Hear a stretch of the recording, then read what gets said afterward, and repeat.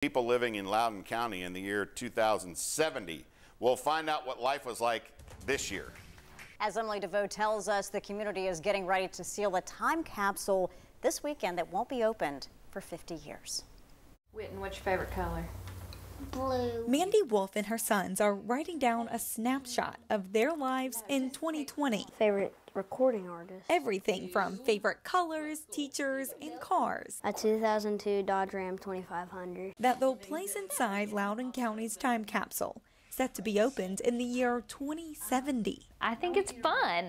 The idea of going back and seeing who you were and what you thought and what was cool is really fun. What was going on 2020, there's going to be a lot to look back on. This isn't the first time the county sealed a time capsule, but the last one, buried in 1970 and opened in early 2020, was destroyed by water damage, with only a few scraps of letters and mementos surviving. This envelope would have had this letter in it. Rachel Harrell says they're not taking any chances this time. So our hope is that these time capsules, which there's going to be three 3-foot boxes with glass tops so that people can view the items that are within, and hopefully they will be located here in our newly restored Loudon County Courthouse.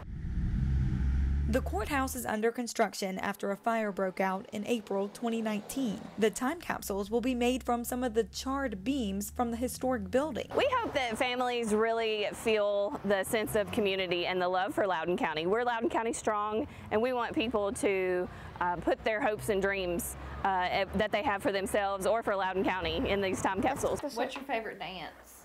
I don't really. The floss, or was that So 2019? That's So 2018. That's 2019. Wyatt Wolf imagines what his hometown will look like in 50 years when he's 61. I think it'll look just about how downtown Knoxville looks now. There's no telling what things will look like in 2070, but they'll certainly have a lot to unpack, glimpsing into a year that's been one of a kind, to say the least. What's your favorite video game? Outfit. I'm Emily DeVoe, reporting. And you can drop off your time capsule items on Saturday between 10 and 2 outside the courthouse in Loudon, not London.